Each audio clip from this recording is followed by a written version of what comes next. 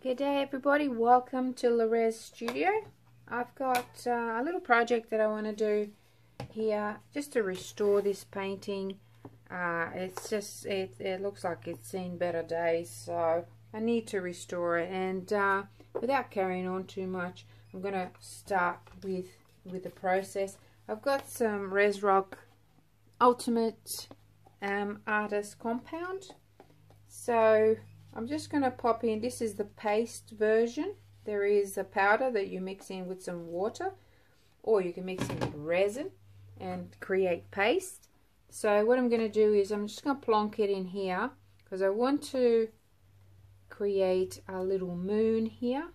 So this is all I'm doing. So it's going to be raised quite a bit, or it can be as much as you want it to be, I suppose. And I'm not priming anything because I will resin over the top of this, so that will definitely, I'm just going to take some out because it's just a bit too much, I think.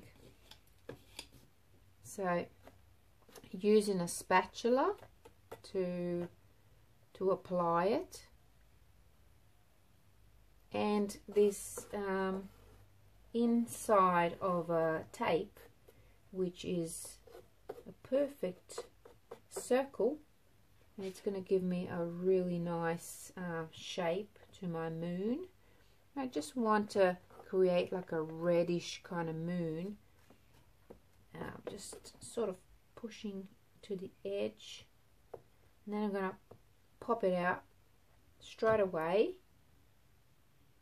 There we go. So it looks okay, and now I'm just going to fiddle with it a little bit, making sure that I bring it all the way to the edge.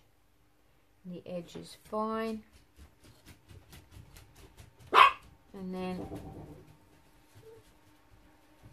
just kind of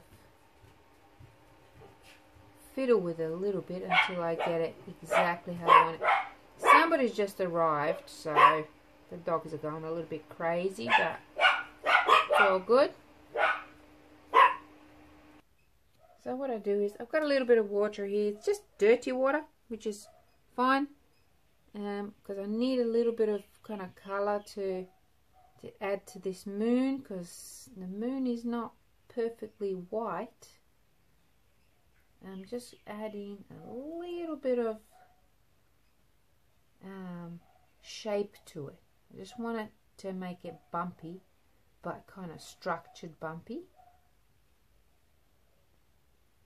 And if I need to put some highlights on it later, I can always do that without a problem. So just dabbing it down a little bit.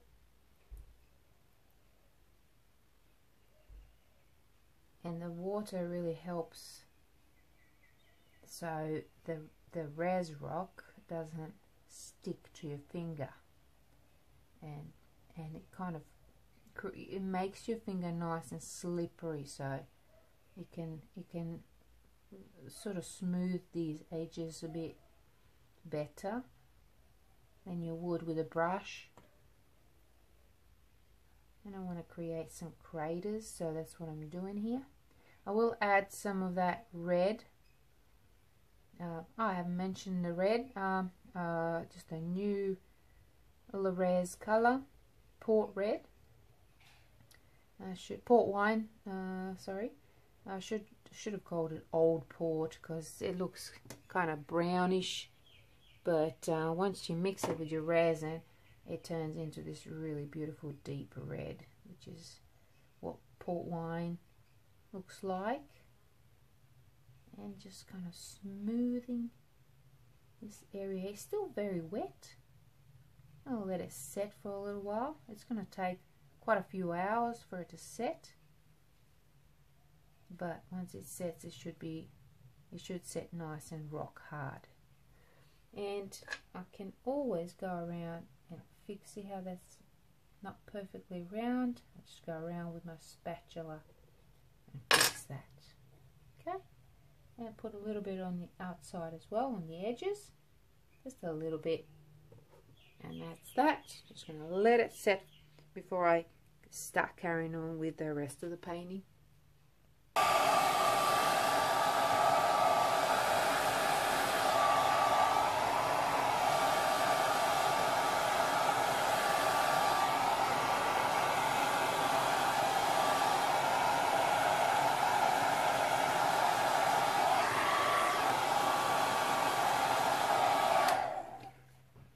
so what I was doing there wasn't drying the compound, it was actually just getting rid of the excess moisture, which is going to react with my resin. So I wanted it to be perfectly dry and not affect my resin. So I'll be back in a second.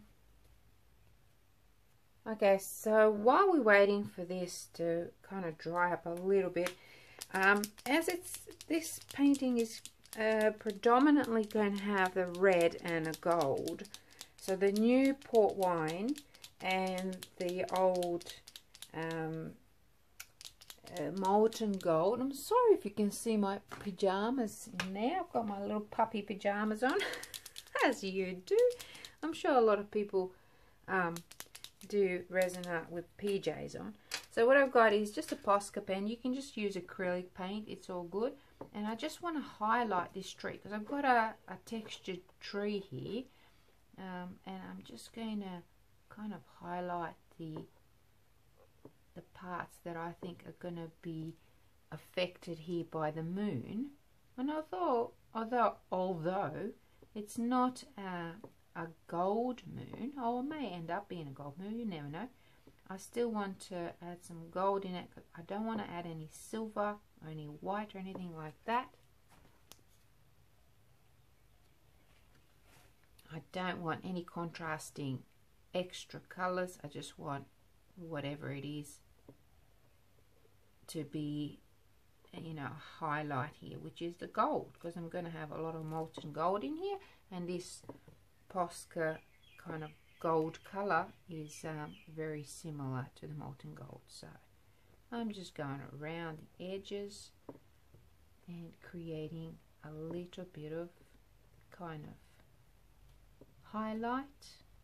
You can see where the sun is coming from, or sorry, the moon, not the sun. That's where you're getting these. And I could even add some more branches here if I wanted to. I can continue this one. You can go like that, just add some more and create a little bit extra there. Stuff that's not going to be textured, but nonetheless it's still going to look great, we hope, or we'll see. Okay, so there's some extra branches there, like that. Okay, and the rest of it is kind of shaded because that side there is not affected by the moon here. Okay, I got my resin all mixed up. I only am using about 120 milliliters here because I don't want to cover the whole thing. So just going to be using some molten gold, and you know, just want to let you know about the molten gold. You need to give it a little bit of a stir. Oh, okay, how'd that happen? Let me just clean myself up. I've got a dirty stick here that I didn't realize it was. It's just an amazing pigment, but it does tend to separate, and I can't help that, so just give it a good stir. Just like with any metallic you get from any company and any brand, you need to stir it up a little bit extra. So, and I'm going to be using the port wine. This is a new color which looks kind of brownish. When it comes with this foil, which is an induction foil, so make sure you pop it back in there. Hang on a minute. Foil up, that's right. The silver part up the top, doesn't really matter.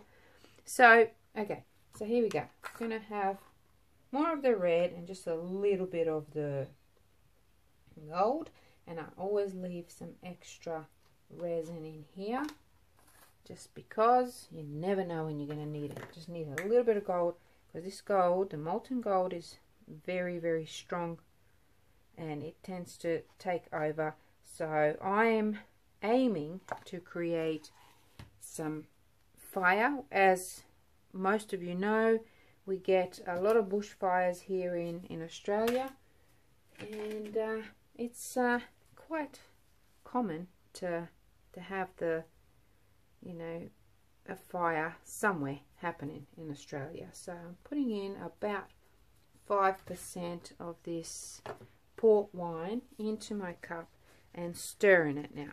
So I'm just looking to get a really nice deep color. And if I don't like it, I can always add some more, but I'm quite happy with this color right now. So I'm going to keep that color, and I could add other colors in there, but I won't. I'm just trying to show you something here. And a little bit of this molten gold. You don't need a lot. See, that's way too much. You only need a tiny little bit. See that? Otherwise it takes over. This molten gold is expensive to buy, and you don't need a lot of it, so don't overdo it. And I've overdone it here. It's way too much, but it is what it is now. So just keep that in mind. You don't have to use too much to get effects, and you will. Okay, so here we go. Let's start with it. I might just put a couple of little drops of this on my moon.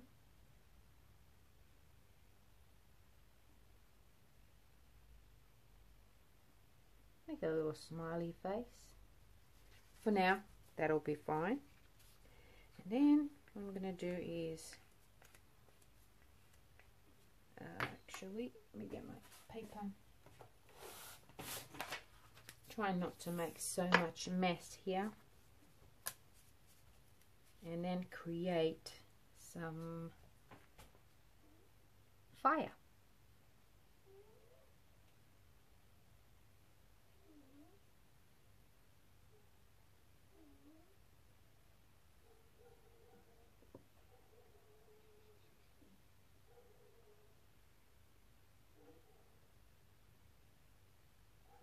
I've got way too much of that there, and who knows what's going to happen with it, but like I said, it is what it is.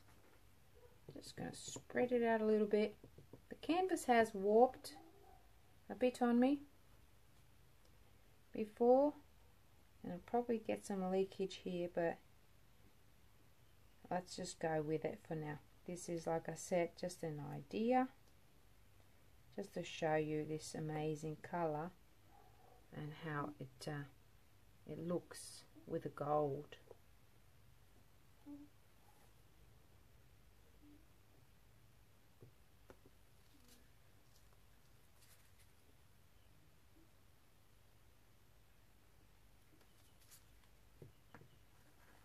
I'm not talking a lot because I'm kind of concentrating now.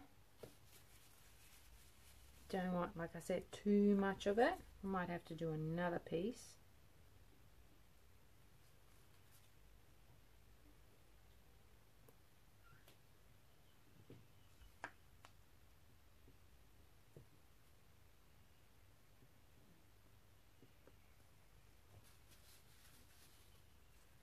And over here, maybe coming down from there. I want that red everywhere.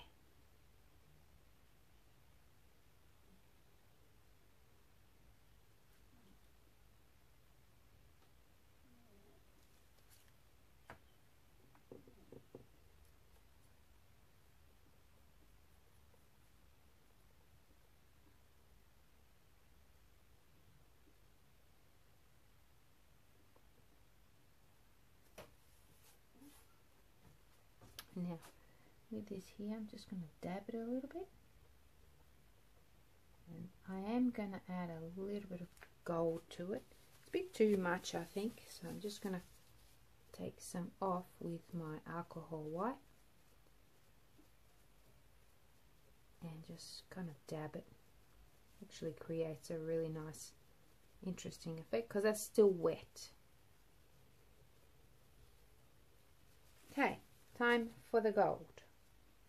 Don't have a lot of gold. I'm going to add a little bit of it here.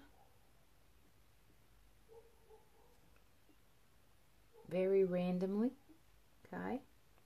And now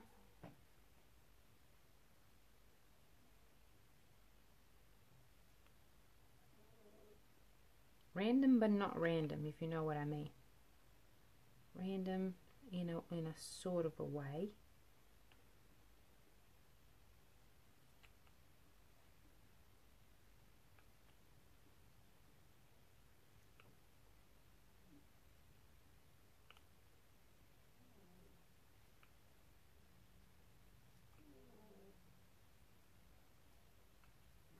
That already looks better. Now I'm going to do the top. Whoops.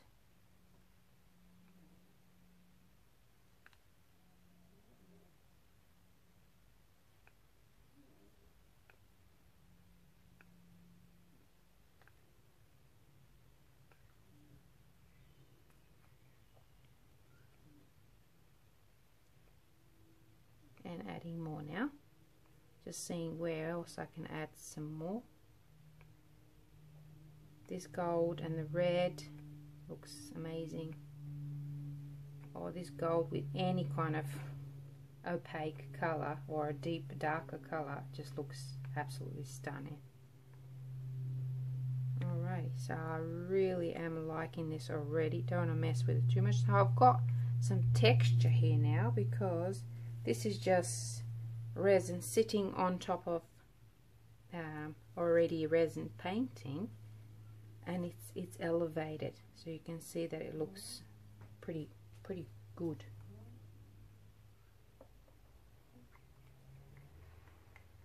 I might even try and go over these a little bit, just a little bit, try not to muck it up.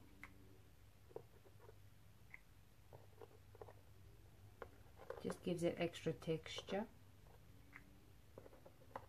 Just something you can do, you know.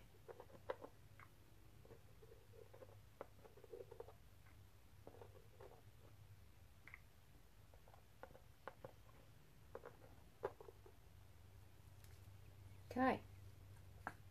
So now, hooly doolies. That looks really cool. Just gonna kind of pull that down a little bit, like so. Use my finger, 2 fingers.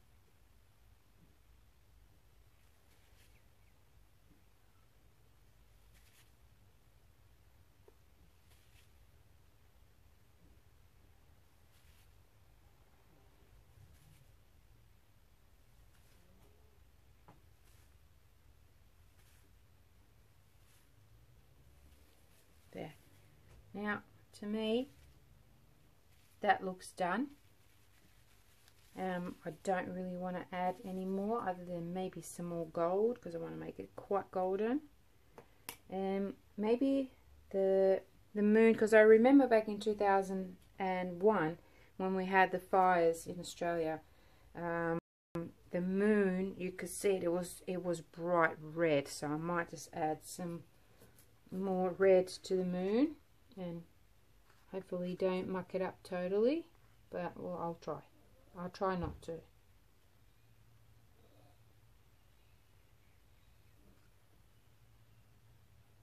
course it wasn't that kind of color, it was more of an orangey red, but maybe if I add a little bit more gold to it, it'll do its justice a little bit. Just dab it down a bit.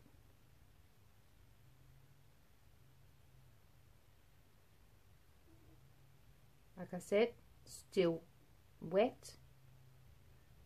The compound, still very wet. I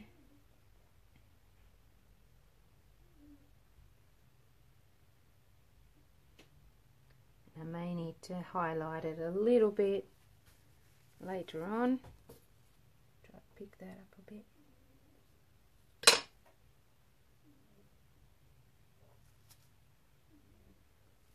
Okay, give it a little bit more gold. Make it quite golden.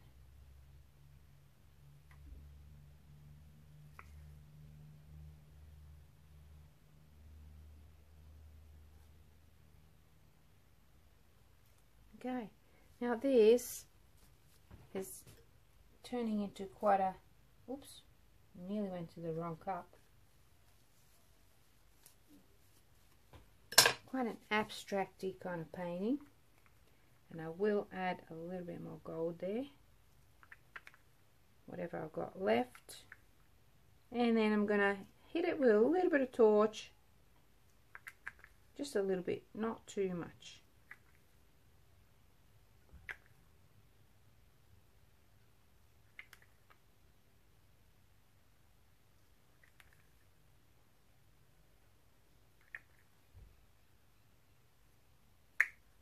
Okay.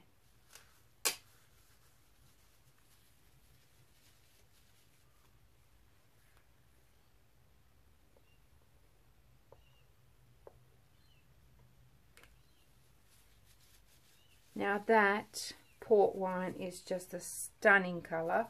Now let's get my heat gun plugged in. It's not plugged in at the moment because the last thing I used was my hair dryer. So not to worry. In it goes, and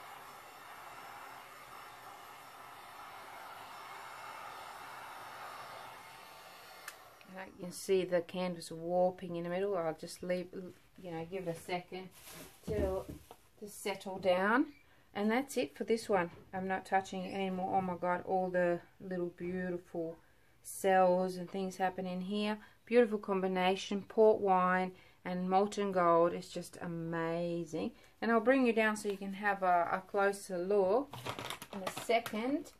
And then I'll just get another little piece and use up the rest of my my resin, because I don't want to waste it, of course. So I'll just bring you down for a second.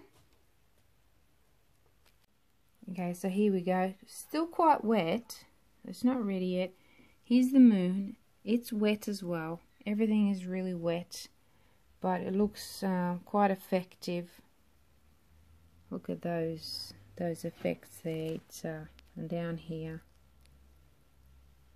just really pretty together. And there's my tree. You can see it's 3D, and it's still going to be working and doing its thing. So if I have a chance, I will come back and take some shots of it when it's all set up and dry. It's quite red and gold, and that's what I wanted, because that's what it looks like when the bushfires are on. Okay, so I hope you enjoyed it, and have a go at using these colours and do something really bright and amazing. Thanks for watching. Bye for now.